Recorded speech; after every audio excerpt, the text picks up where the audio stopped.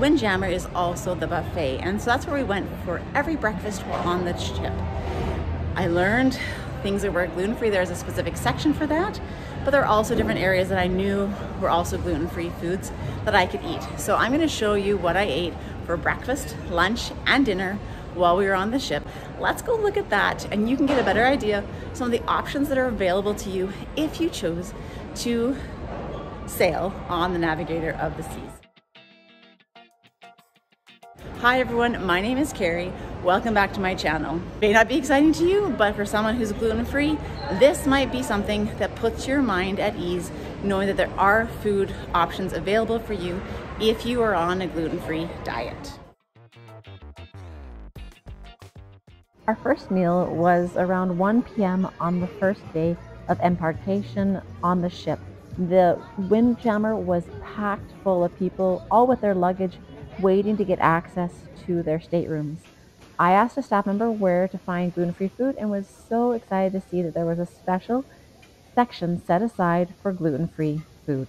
That was the first win of the day. Can I get a swirl in the bowl? I'm gluten-free. Thank you. I was so excited to have soft serve ice cream readily available, and so I got some without a cone. My tummy immediately told me this was something I should not be eating. My appetizer on the first night was shrimp cocktail.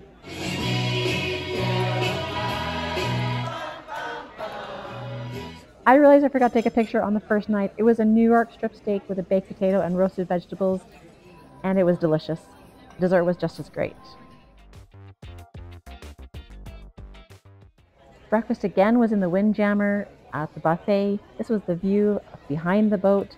And this was all the options that were available on the gluten-free specific side of the table. And so this is what I decided to have. I have to admit, I realized right away that I did not like the scrambled egg mix. I know it's just something instant that they had. Not a fan of it. Wouldn't have it again. For lunch, we went down to the cafe Promenade to try their pizza that they had. And they had the gluten-free pizza offering. You do have to wait 20 minutes for it, but I think it's worth the wait. The egg salad, great. The bread, not so much.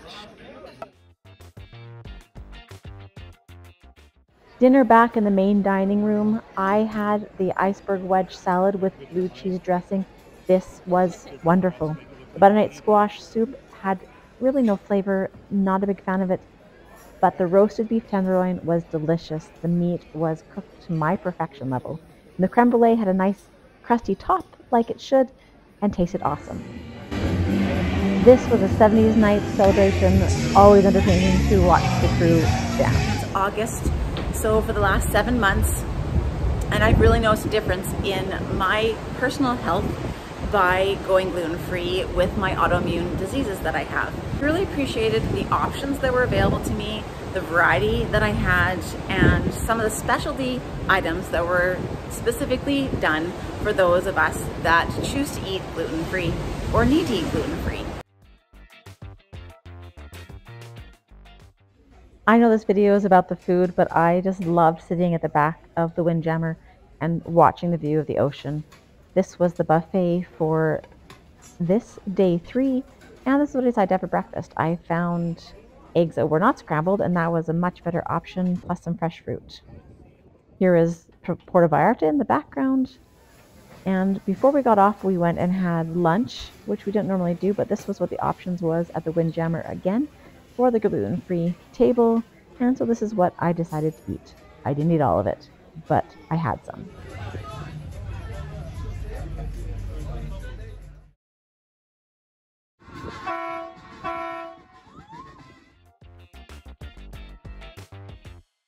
To go with the Mexican theme, I had the tortilla soup, which they made for me gluten-free. The shrimp cocktail is always easy to do, and the chili lime crusted salmon also had mango on it. It was great. This was vegan ice cream, not my favorite.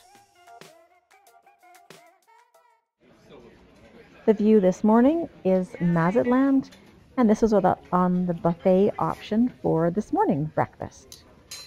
I opted not to have any of this. I went to where they serve yogurt and got the chopped up fruit with some almonds, and that was my breakfast. We were in an excursion for our afternoon lunch, so we ate with that company, but that's not part of Royal Caribbean, so I'm not going to show the food. They told me they could make me French onion soup gluten-free. It was not worth it. The Caesar salad compensated for that. And tonight I had another steak. It was not as good as the first night. I did eat it, and you can tell I didn't take a picture of it. So you get to watch our staff entertain you. This was one of the highlights of mealtime.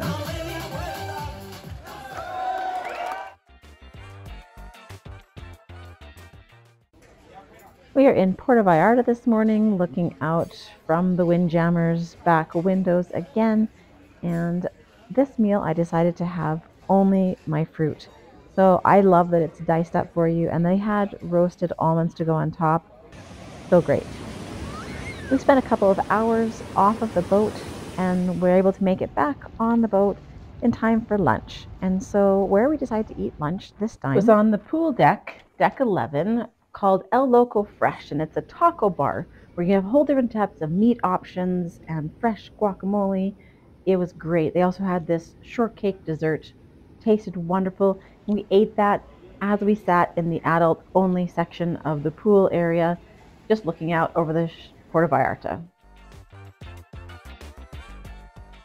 One of the nice things I did was I ordered my meal the night before so they could make sure that everything was gluten-free. So I had Caesar salad, there's this yummy cheese plate. Those are easy to do gluten-free, but I also got to have chicken parmesan, and that was gluten-free. Now, the chicken itself tasted great. The noodles, I'm not a big fan of gluten-free noodles, but I also got to have a coconut cream cake that was made specially for the gluten-freers.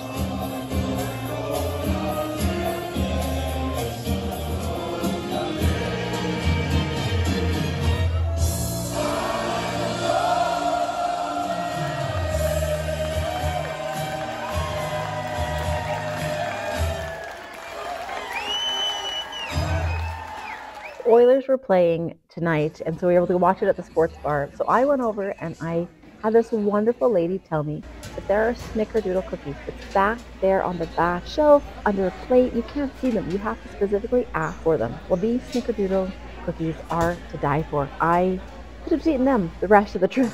I love them, and I've searched for them ever since with no success. So if you know where to find these Snickerdoodle cookies, please put it in the comment below and help me find them. This was the offering for breakfast at the Windjammer on day number 6. I passed on all that and continued to have the fruit salad. There's so much food and it's overfilling. For lunch, I went back to El Loco and had nachos, and then we did take a peek at the buffet for lunchtime. My husband was hungry for lunch. I wasn't feeling extremely hungry. Those were the desserts that they had just for the gluten-free, and so I did pick together a little bit of stuff to eat. The strawberry shortcake was great. The other one wasn't my favorite. I made the mistake of sharing these cookies with everyone else, and they realized how great they were too. So every time we went by the Cafe Promenade, we stopped and grabbed a few of these cookies and shared them with everyone that we could. Tonight was one of the dress-up nights, and so that meant that we were going to enjoy something fancy for dinner. It started with the shrimp cocktail. Yes, I'm a creature of habit, and the Caesar salad. But the best part was tonight was when we got to enjoy the Maine lobster tail. Now, something great for me. My husband does not like lobsters, so he ordered a plate, and I got to eat his lobster tail. The strawberry shortcake was delicious. It was 80s party night tonight.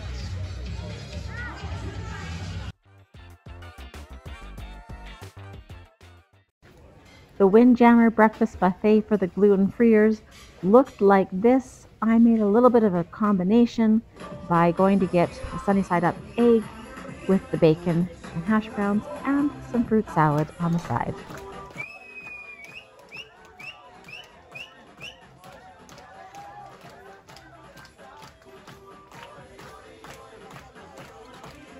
We saw this menu had another wedge salad, and that's what we picked, eating at the main dining room for lunch this time.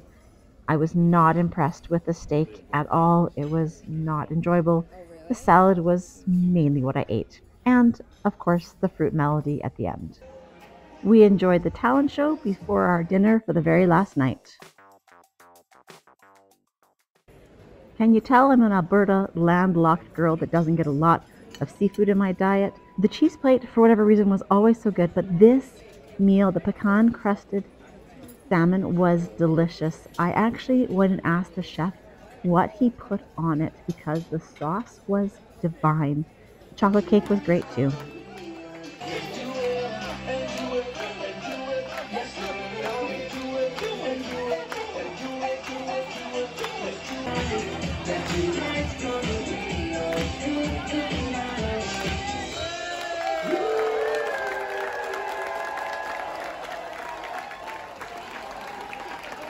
Pleasant good evening, ladies and gentlemen, and welcome back to the beautiful main dining room.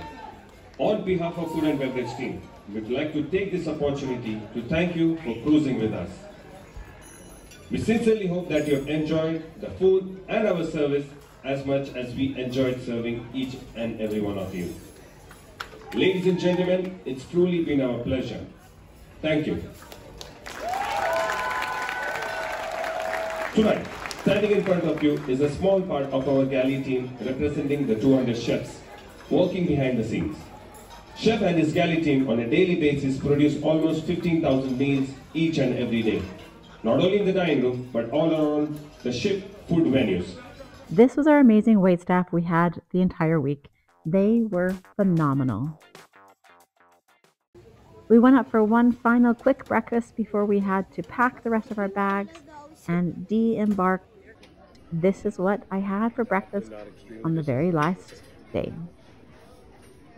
And here's the view of the Los Angeles port.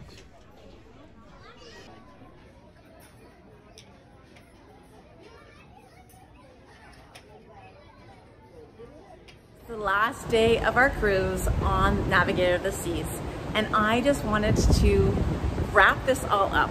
I had great meals, and I appreciated the number of options that were available to me eating gluten-free. I have to admit, between you and me, that I was nervous about what kind of variety that I would have. Embarkation day.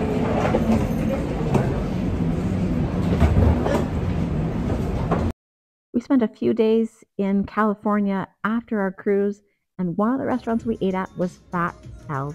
This was the best wrap I have ever had. And that sounds crazy, but it was so good. If you are near Fat Sal's, go order this now. So if you enjoyed this video, don't forget to give it a thumbs up.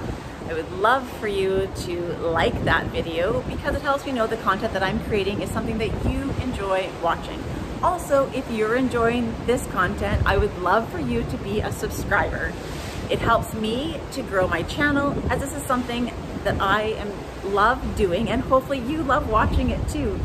There'll be a few other videos like this in the coming weeks, and so stay tuned to next week to see another video about the Navigator of the Seas from a different perspective.